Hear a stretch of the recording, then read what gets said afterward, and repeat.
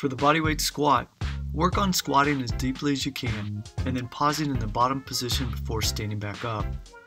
Focus on keeping your back straight and heels on the ground.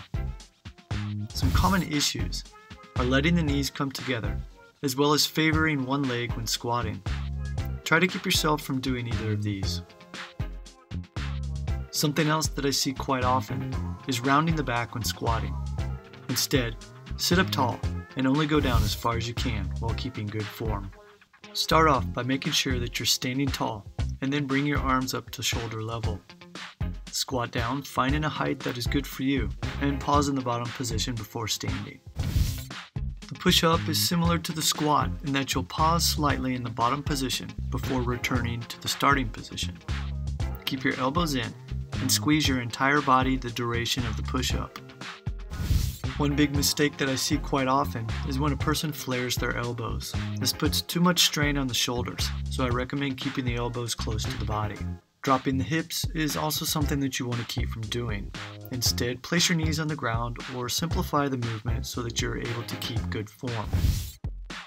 With fingers facing forward, rotate your elbow pits so that they are also facing forward. While squeezing your body, bend your elbows so that they brush the sides of your body as you lower yourself. Make sure to pause at the bottom before returning to the top position. Perform the pull-up with hands a little wider than shoulder width. Load the arms, and with legs together, bend your knees and pull your feet upward and back. With arms straight, perform a pulling prep before bending the arms for the pull-up. Point your elbows outward and pull your nose to the bar. After a slight pause at the top, slowly lower yourself to a full dead hang. Be sure to pull evenly and do not swing or kip yourself up to the bar.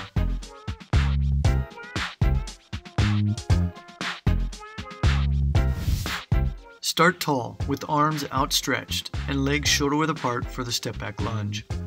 Aim to have your legs bent at a 90-degree angle with the weight evenly distributed in the legs. When stepping back, don't rotate your body, causing yourself to turn outward. As well, take care not to place your foot directly behind the lead foot when stepping backward. Focus on stepping back, and with your back straight, squat down to a 90-degree angle for both legs, pausing in the bottom position, making sure to stand straight back up before bringing the back leg forward. Start to dip above the rings with the rings close to your body. Feel free to turn the rings outward in this top position, with the rings and elbows pulled in tightly.